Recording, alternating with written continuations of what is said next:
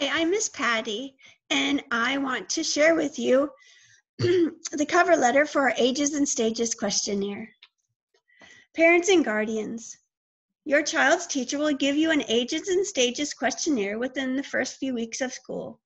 Families are to complete this with their child and then return the ASQ to their teacher.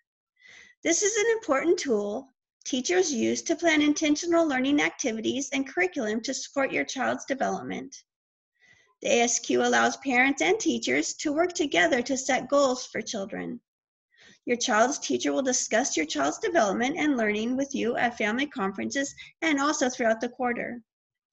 The importance of Ages and Stages Questionnaires. The early years of childhood are critical to success later in life. Children grow and learn more during the first 5 years than any other 5-year period of their life. 5 key developmental skills are addressed: communication, gross motor, fine motor, problem solving, and social emotional. Assessments of young children should be done on a regular and periodic basis because of the rapid